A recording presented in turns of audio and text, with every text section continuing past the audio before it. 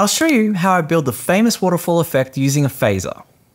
Importantly, because this example combines multiple attributes, and along the way we'll look at measure, transition, and width in the phase layer. For this demonstration, I will be in the MA simple show file, and I'm going to use the absolute layer, but you could absolutely, see what I did there?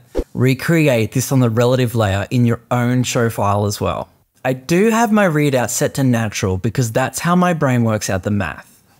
I have also prepared my dimmer presets for full and 0, and I built tilt presets for -90 and 50/50.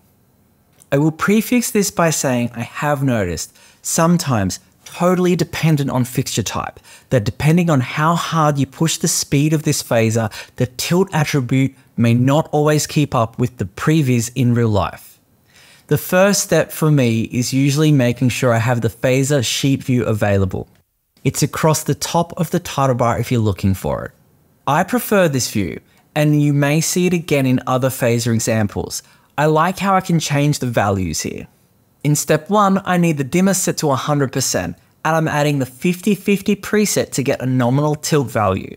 That preset also has a default pan value, so I'm switching off the pan attribute because I don't want that attribute to linger in my phaser while I'm not using it. Now that's done, I'll create a second step. And of course, MA Next gets me into my second step. I'm adding the tilt preset to get the fixtures at 90 degrees. And finally, the dimmer preset for out. I need to adjust some of the phaser attributes for these steps to make the magic happen. One thing to keep in mind now is you want to adjust the phase value for the current attribute, and this is why I wanted to show you an example of building phases with multiple attributes. If you have the dimmer feature group selected, you're adjusting values related to the dimmer, not the dimmer and the tilt. In this phaser particularly, there are some steps where attributes require different values and some will need the same value. Measure gets used together with the speed layer and it defines the length of time for a phaser. I will go into lots of detail about the measure feature in the episode about beats per minute. For now, I'm setting the measure at 1 for both steps and both attributes. I can use the select all steps to help. As for the speed, it's coming down to 30 beats per minute. I think it's a good place to start.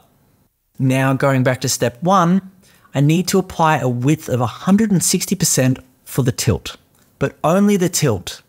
Moving on to step 2, there are just a few things left here to tweak. This time, that width of 160% gets added to the dimmer, and give the dimmer a 15% transition while I'm here. Now, when I come out of single step mode, it should look like this. Let me explain a little bit about what's going on here. The width is used as an offset to the crossover point between the steps. It's helped by the transition to get that gentle fade at the end. It also helps the tilt get back up to 90 degrees before starting the next phase cycle. That 15% transition in step 1 is pulling the dimmer value low, closer to the crossover point again, but not so steep that it's abruptly cutting off the dimmer at the low end.